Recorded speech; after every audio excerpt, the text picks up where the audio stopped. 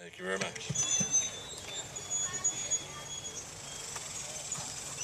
Jasne Pruskis, sprechen Sie Deutsch, parlez français, ni hao, no hablo español, mi nombre es Guillermo, buenas noches. Well, which language and which aliens do we want? That's one of the things I'm for, I've been all my life, is the pro-life statement. Since '73, pro-life, we had abortion, killed over 55 million Americans, put the Nazis to shame. There's only 50 million people killed in World War II. Also, that's almost the exact number of illegal aliens we've had in the country.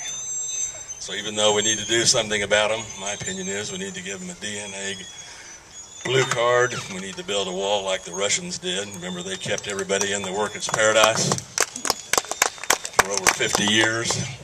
One of the guys I knew, Crozier Muskogee, escaped. He was in the embassy in Italy. One day he found out they didn't have any bars or jails or fences in Rome, and he just left and came to the United States, and we gave him a job at UCLA teaching us about Russians. Well, I'm running for lieutenant governor, maybe for the last time to run for office, but all those things that I wanted to do, and my friends and things they wanted to do, didn't get done. One of them was the 1992 tax amendment we passed, no new taxes, unless we had a vote, super vote in the legislature.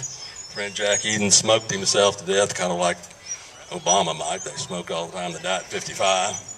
But anyway, the legislature had seen fit to pass a bill that said taxes, that fees and other little things added on to everything else we're doing are not taxes. Reminds me of the United States Congress back when we had a cattle shortage. They passed a bill shorting the gestation period of cattle so that we'd have more beef to eat. I'm not real happy with everything that's going on. I plan on, if I'm elected, using initiative petitions, the background history of Oklahoma, popular initiatives. If the Republicans don't get it right, we're going to be in. We'll do it the other way. We'll have populism again, and we'll get the things we need to do. Otto. Thank you very much.